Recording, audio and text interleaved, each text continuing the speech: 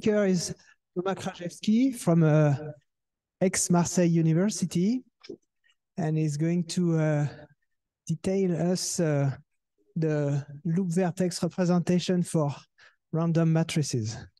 Okay, so thank you very much, Fabien, and thanks to the organizers for this kind invitation, and to also my collaborators, Vincent and Vasily, here for this ongoing collaborations on applying the loop vertex representation to random matrices.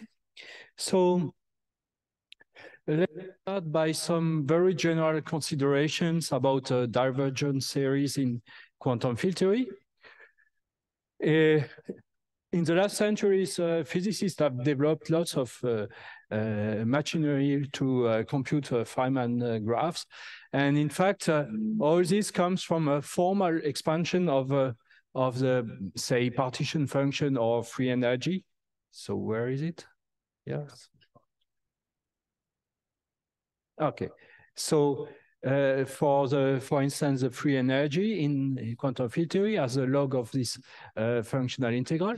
So this can be readily computed. I put quotation marks because it's not an equality. It's an equality in a sense that has to be better explained. Because strictly speaking, it's not an equality. It's not an equality between two functions of G, precisely because the series here, the sum over the Feynman graph, is a divergent series. That's not a problem, because if you retain only a few terms in this series, then you get and you replace G by what it is in any physical application. You get something which is in very good agreement with experiment. And if you increase a little bit the order of the computation, the agreement becomes better and better. So even if the series is divergent, it's not something which is completely useless. Nevertheless, one has to be quite careful about what you mean by this equality. In fact, it's just an asymptotic series. It's just an asymptotic series in the sense that I will precise. So you can try to trace the origin of this divergence to the factorial growth of the coefficient here.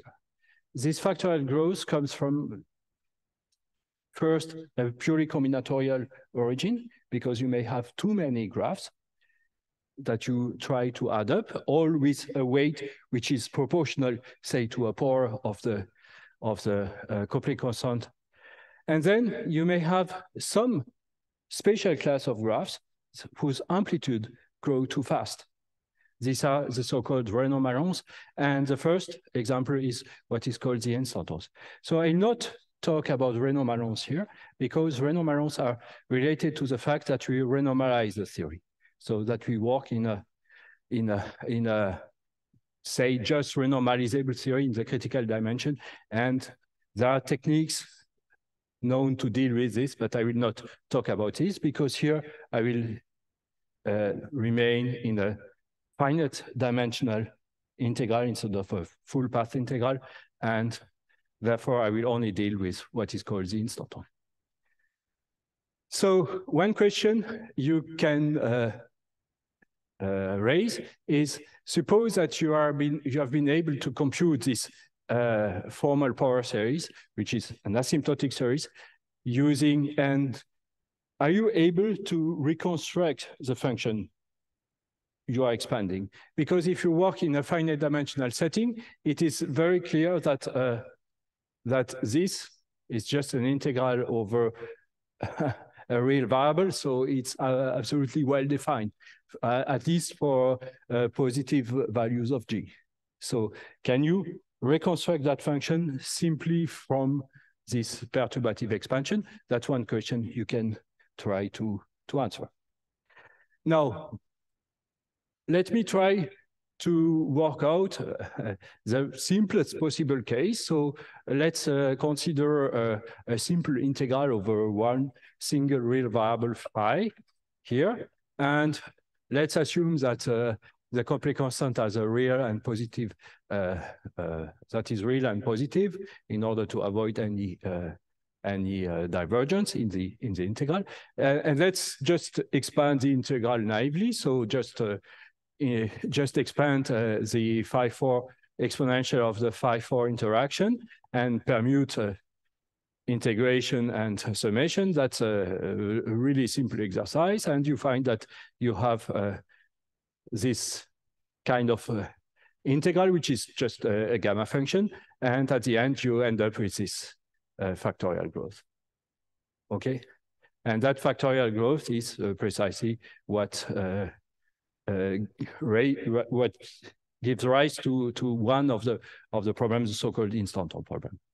Now, from a physical perspective, you could say, yes, okay, so we do perturbation theory, but the theory is divergent. That's very bad. But no, of course not.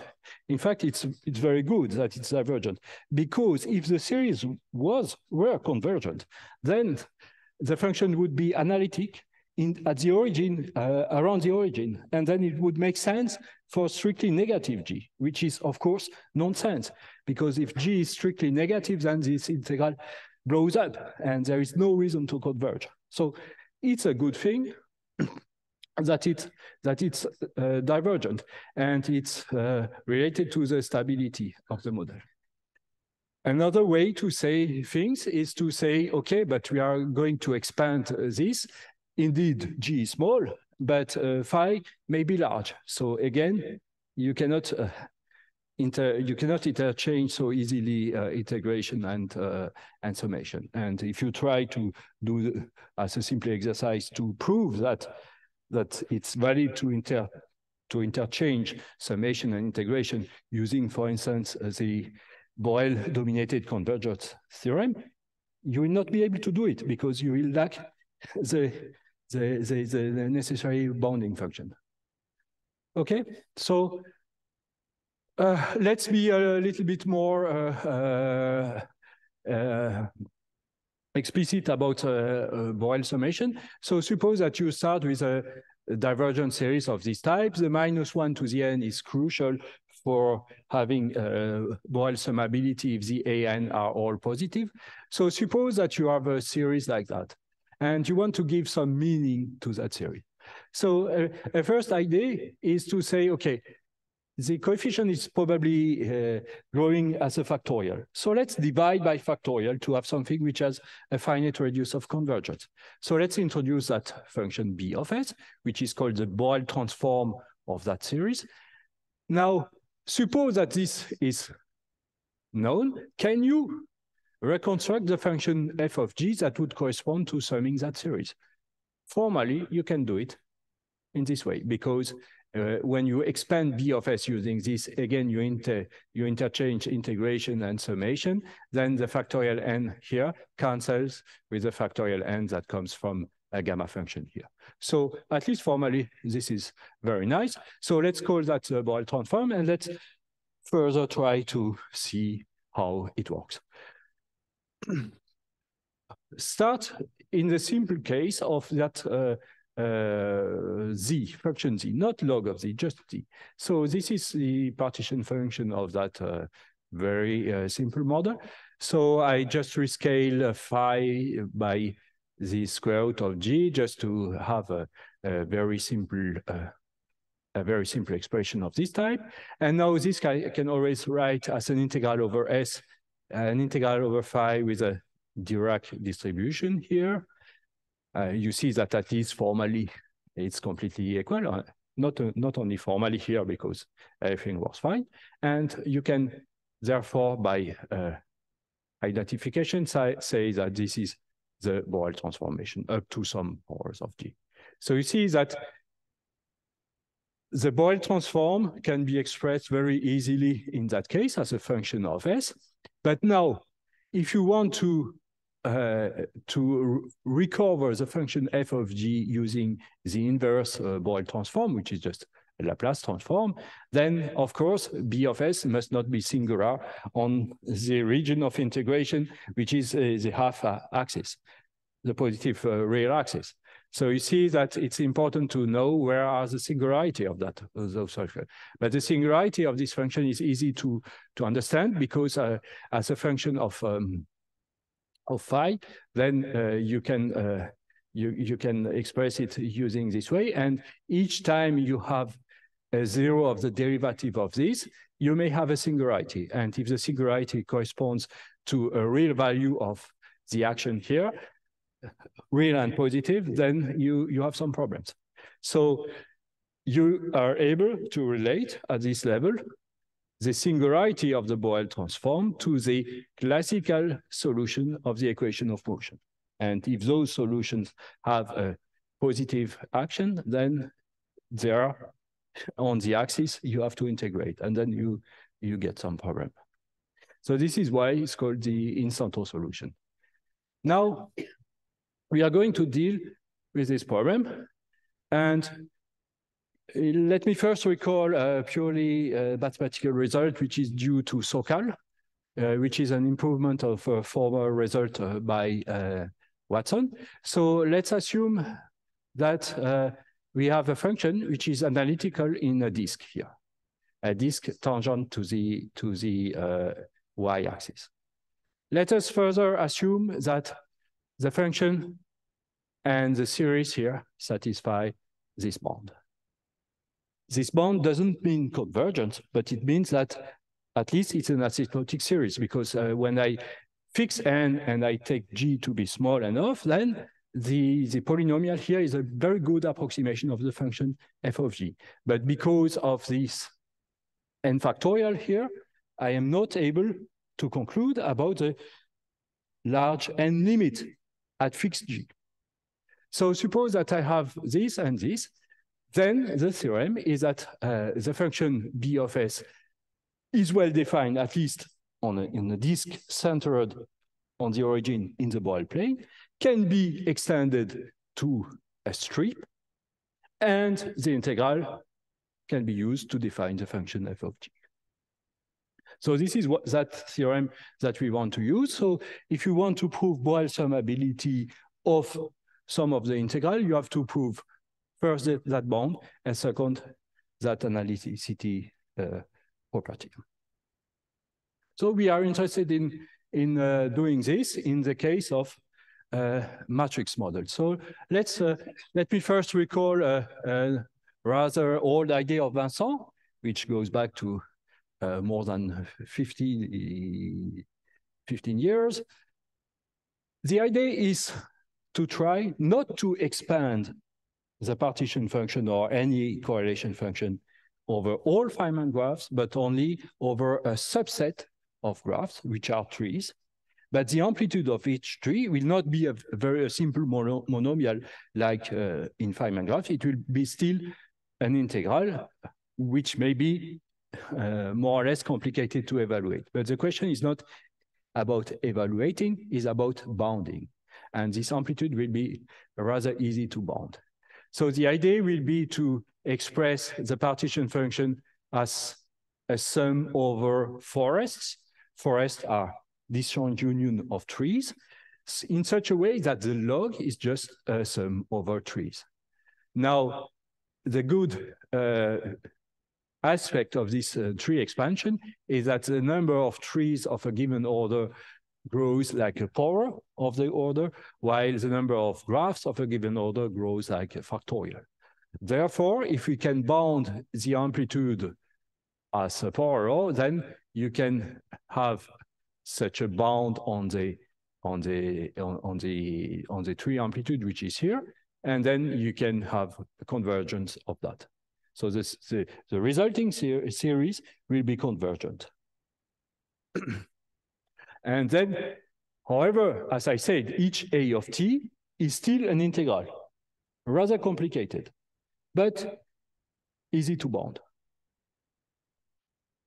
Of course, I'm going to apply this on a finite dimensional model. How do you apply this in a real quantum field theory? Still an open question, at least for a realistic model. I think it has been done for a model in low dimension by, in particular, Zituo, who is here, but for four-dimensional quantum field theory, I think this remains still out of reach today. Okay. So let me apply that to random matrices. So what are random matrices? Just probability laws on space of matrices, which means that I will just do the path integral over some matrices. I will take a potential which is of this type. So this is a quadratic term that will define for me the propagator. This will define for me an interaction. And matrices have an additional parameter, the size of the matrix, which will play an important role in what follows. So the Feynman graph expansion, I should put quotations here because it's not better than what I exposed in my first slide. It's just a sum over Feynman graphs, which are here ribbon graphs, thanks to the work of Toft and others that identify the matrices with ribbons. So for instance, if you take a trace of M cube, then you write that interaction in this way, and the corresponding Feynman graphs carries double indices, which are dual to triangulation, and that is a typical Feynman graph in a random matrix model. And you see that each internal line gives you a factor of n. Each vertex, each propagator gives you a factor of 1 over n, because you have a n in the kinetic term, and each interaction gives you a n, so that all that conspire to give you that Euler characteristics, and you have the famous genus expansion. And these random matrices are present in many branches of physics, two-dimensional quantum gravity, but also random Hamiltonian in statistical physics, many different things. So let's continue. And let's state our main result. The main result is that we have a uniform analyticity in a so-called Pacman domain. So we are interested in the free energy here as a function of the coupling constant here. And as a function of the coupling constant in this way, we will prove that it admits a perturbative expansion that will be convergent in a so-called Pacman domain. So this is a domain which has a little opening around the negative real axis. So the negative real axis is where you have the problem. It will not be possible to have a function that is well-defined and analytic around the origin. So in the best case, we have a cut starting from the origin. But here, we are in general not able to close the Pacman. However, we can go beyond this y-axis. Furthermore, the more you want to close, the smaller the radius is. So at the end, if you really try to close it as much as you can, then the radius here disappears. But that's enough to have our Borel summability, because it always contains a disk tangent to the origin. Yes? So this is now a real quality, or is it again quotation mark? It's a real equality. Okay. Or at least we hope so. Thanks for the question. Indeed, it is supposed to be a real equality. And in fact, there is no reason why it should not be, because in principle, we did some work in order to prove that. Because here, the AT of Gn is not a simple function of G. It's a still complicated function of G. So at the computational level, we did not gain much. But at the analytical level, yes, we did, because this function is analytical in G, and the sum is convergent. So the result is going to be an analytical function of G. So let me try to sketch how that works. So the first, there are several ingredients. So the first ingredient is a so-called forest formula, because we need to have a forest at some point. This was already expressed by Razvan in his talk. So that's the forest formula is, in fact, it looks rather complicated, but it's just an extension of the fundamental identity of calculus. What is the fundamental identity of calculus? It means that if you have a function of one real variable, you can always write f of 1 as f of 0 plus the integral from 0 to 1 of the derivative of f. That's nothing more. Except that now you want to generalize that to several variables. So you consider a function phi, which depends on n minus 1 over 2 variables, which can be interpreted as the edges of a complete graph. And then you are interested in having the value of the function for all parameters taking the value 1 as a sum over forest. And each forest will be given a certain weight, and that weight will be an integral over the parameters related to the edge that are in the forest of that function here. So for instance, if I take n equals 2, I have just a function of one variable, because there is only one edge in the complete graph with two vertices. And I have a sum over two forests, because there are two forests. The empty forest, I don't take the edge. The full forest, I take the only edge. If I take the empty forest, then there is no integration, no variable over which to reintegrate. So all this takes a value 0. If there is one edge in the forest, then there is one variable, a first derivative with respect to this parameter, then nu is exactly equal to that, and you get the fundamental formula of calculus. The next example is to take n equals 3. So you have 3 edges, because you take the complete graph over 3 vertices, and you have 3 types of forests. The empty forest, that again gives you phi of 0. The forest with one edge, that gives you this. And the links between 1, 3 and 2, 3 are empty, because there is no way to link them in the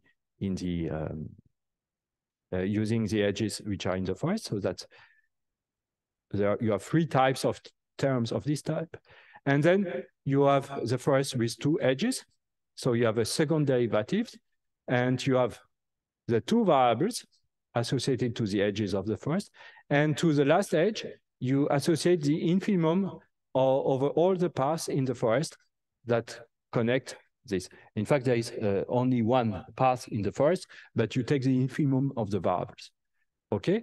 And now, a good exercise, if you have troubles getting some sleep during the night, and please take this and try to simplify. So you start with a most complicated term here, and you separate the integration domain depending on the value of the inf. You have a second order derivative. You try to write the integral, to do explicitly the integral to get first order derivative with integrals that you add to this, and everything will cancel up to phi of 0, 0, 0.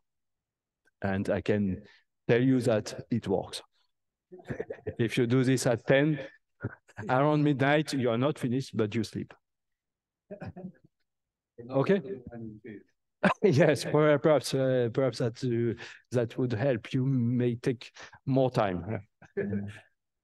Okay, but no, it's not so difficult. The first time it's a bit annoying to do, but it's not so difficult, and there are proofs of those formulas. Okay, so let's apply this to something like that. So we are interested in computing a a partition function. This is a Gaussian integral. So here I have a Gaussian integral. C is a covariance, so this is a propagator, and I have a potential. So I'm interested in this. I first do the naive power series expansion. So I expand that.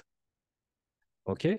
And I take the covariance to be first to be 1. So I use a very simple Gaussian integral. Now I decide that when I look at terms of order n in this, instead of integrating over a single variable, I will integrate over n variables with a covariance that does not distinguish the variables. Okay? So what I claim is that this formula is in fact equal to the integral over a single phi with v phi to the end and a standard Gaussian weight. In fact, you can check it because you can try, because here it's a bit awkward because the covariance matrix is full of 1, so it's not an invertible matrix. So you cannot write it as a kinetic term, because the kinetic term would be the inverse of that matrix. But you can add a little epsilon on the diagonal if you want, and then you will have a bunch of delta functions that will set this equality in the phi equal to phi equal that will set the equality here. Now, the idea is that here you have C, which is equal to 1, and since you want to write this as a,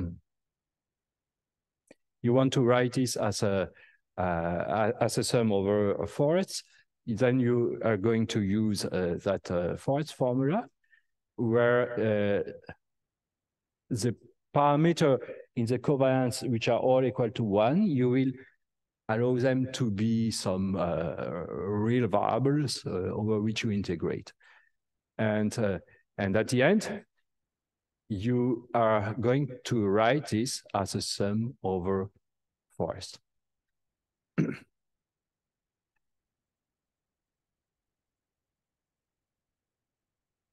Nobody has anything to say. Yes, that's all right. I can continue. Thank you very much. Now, once I have done this, I have a sum over forest. I can show, of course, that if a forest is a disjoint union of trees, then, of course, if you have disjoint trees, then everything factorizes, because in the formula you see that they don't talk to each other. Therefore, you can take the log, and the log is going to be a sum over the trees, not over the forest, but over the trees. Again, you have to check the combinatorics, because combinatorics is not completely trivial. It comes from the fact that you have here a 1 over factorial n, and that the vertices are labeled. Otherwise, it doesn't work. Okay, so then you have obtained that very nice formula that gives you the log of z as a sum over trees of amplitudes which are associated to the tree. Okay, so now we apply that to the matrix integral. So I made a little change of variables, which I think is more helpful, is that we just put the coupling constant in front of everything instead of keeping the coupling constant inside the potential. If the potential is a monomial, that's not a problem. Otherwise, let's consider that this is more fundamental than the other one. Then you write that as an integral over multiple matrices with here a kinetic term. So here I cheated a little bit because that C is not necessarily invertible, but that works fine. And since we are working with matrices, you don't have only trees, but you have embedded trees, in the sense that you have to distinguish trees that differ by rotation of the various edges around each vertices. Now, in order to prove what we want, we just have to do two things: is to count how many trees we have in order to check that we do not recover the exponential growth that was so annoying, and we have to bound each of the contribution to the integral. So let's do this. In order, I start with the bounding of the amplitude because that's more interesting, and it relies to some. Well, it has been first proposed by Vincent, but you can interpret it in a way which I think is very interesting, which is based on the Morse-Palais lemma. So if you take a path integral, like for instance that one here, so the Morse-Palais lemma tells us that if you have a function around a critical point, you can make a change of variable such that that function looks quadratic, non-degenerate critical point. So that's a rather interesting idea, because you take now any path integral, you say the critical point is at 0, then let's make a change of variable in order to get a purely quadratic function around that critical point. So that in fact, it looks like if you can change by simply making a change of variable, you can trade interacting theory for a non-interacting theory, because quadratic means non-interacting. Of course, this is not so easy, because when you do a change of variable, you recover a Jacobian, so you have to take into account a Jacobian. But nevertheless, you can change that interacting theory with a trace of m to the power 2p by a purely kinetic term of this type, plus an effective interaction, which is just the log of the det of the derivative of m with respect to k. You can have more or less explicit functions for the case of interest. So since we want to reduce that to a k squared, so it's good to make that change of variable. The change of variable is nice, at least if M is a real matrix, because you can invert it, where T is a function which is called the Fuchs-Catalan function that satisfies that identity. And I'll tell you more about how you compute that log det here, which is going to play the role of an effective interaction. So again, you can say that, well, I don't see any point in doing this. Why? Because you have changed a nice monomial interaction for a very nasty log of determinant that you don't even compute explicitly. Yes, but this one is much easier to bound than this one, because it's a log of something. So first of all, when you are going to write down the Feynman graph, you are going to derive that with respect to k. Look at, sorry, that's what's, if you look at the formula here, in fact, when you do the Gaussian integration, which is here, you are going to derive the potential. So if you derive a log, then you get a 1 over function. And that 1 over function is much easier to bound for the large value of the argument of the field. So it's not so completely out of the point. So let's see it more in detail. Now there is a little complication, is that because we work with matrices, so let's consider a formal power series or analytical function m of a matrix k. Let's see how you can try to derive m with respect to k. So by deriving, I mean I should be able to consider that as a function of n square variable into n square variable. So you can at least formally derive that. And because the matrices do not commute with the variation of the matrix, and the formula is rather clumsy to write, but you can easily understand that using a tensor product. So we interpret that derivative as something acting on the tensor product because, in fact, this will act on the right, and this will on the left, and this will act on the right. So, in fact, delta m is a linear version of that function that acts on delta k. And this action is modeled by multiplication on the left, multiplication on the right, and takes that form. And you can then extend that to the Fuchs-Catalan function.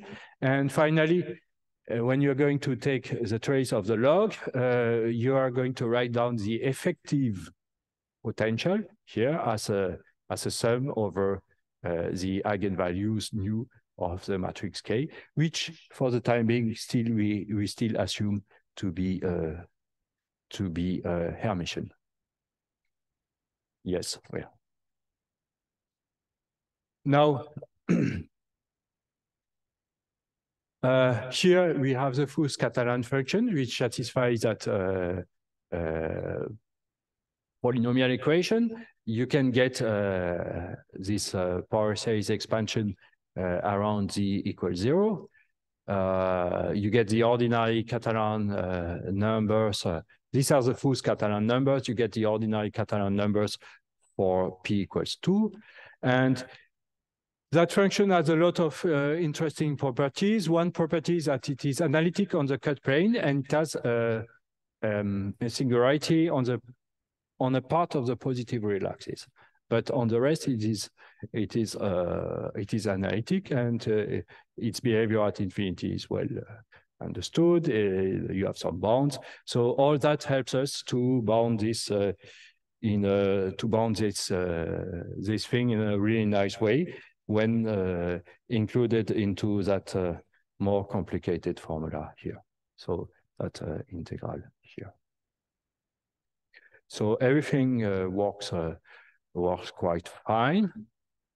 Now you still have to count the trees. So again, that is classical. It goes back to the 19th centuries, and you find that the number of trees of interest is of this type, and then you can bound everything by that is a number of trees. This is some well, I should say I should put a constant here.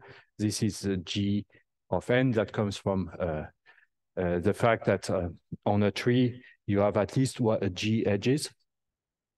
So each edge will give me a g to the n.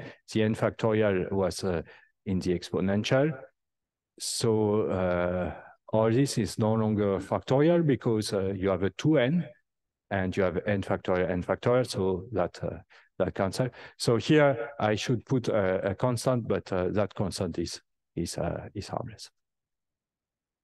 And now, strictly speaking, all this was okay for real values of g.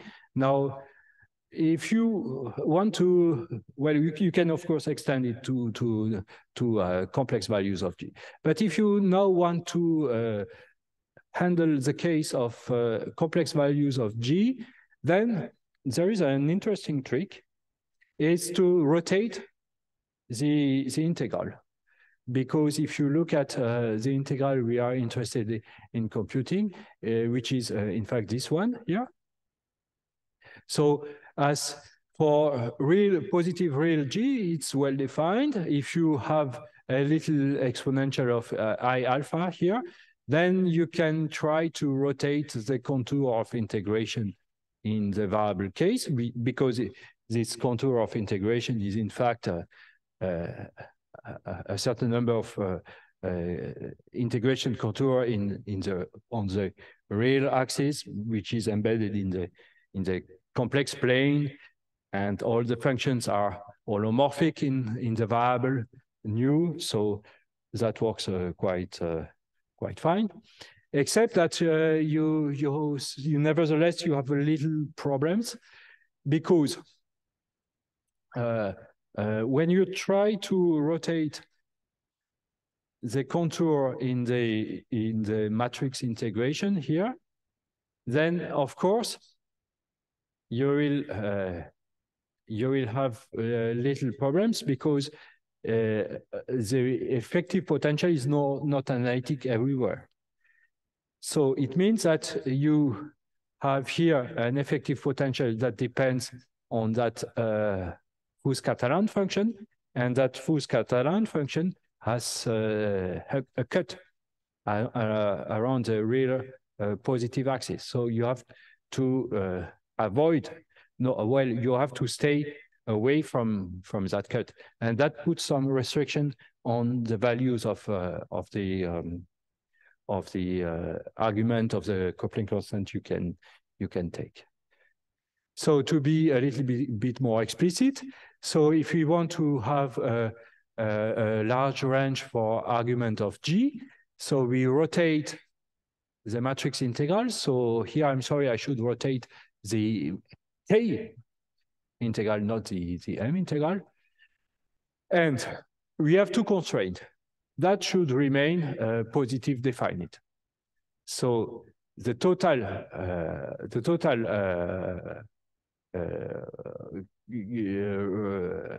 real part of that should be a positive definite matrix that puts this first constraint here. And then you should remain away from the singularity of the function t, which is on the real positive axis. So that puts this second constraint. And at the end, when you combine this with this, so from this you take the value of alpha and then you replace, you end up with S, which is the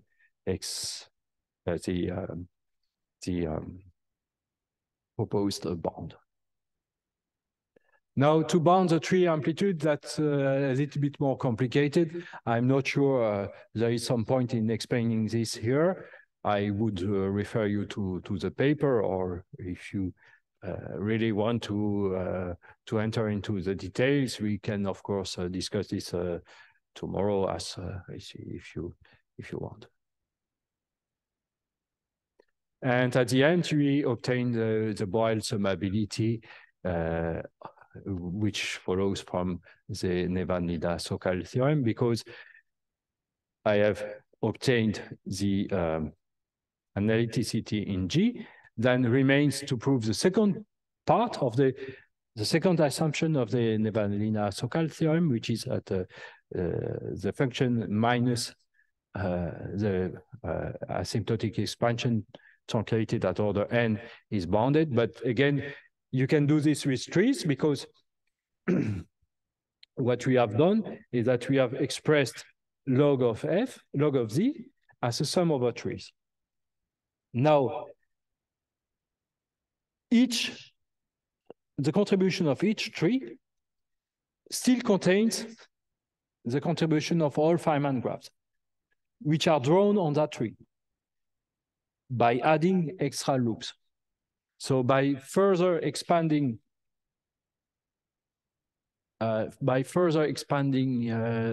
this function here, no, it was written.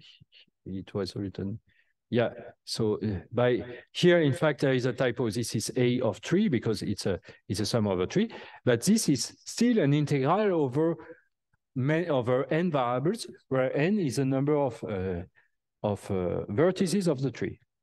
Now, you can further expand that to get for each tree some terms which are of higher order than G to the n. And this is done by adding extra edges. And you can again bound that by bounding the amplitude and bounding the number of way you can add an edge to a tree. Okay, so that allows us to prove this, the second assumption on the bound of the remainder here, and at the end we end up with a Boyle summability of that result. Now, of course, at some point you would like to be able to do something similar in quantum field theory, but we are far from doing it. at least for a reasonable quantum field theory, because we are going to encounter also the Riemann-Malon problem. But nevertheless, if we proceed formally, you can just think about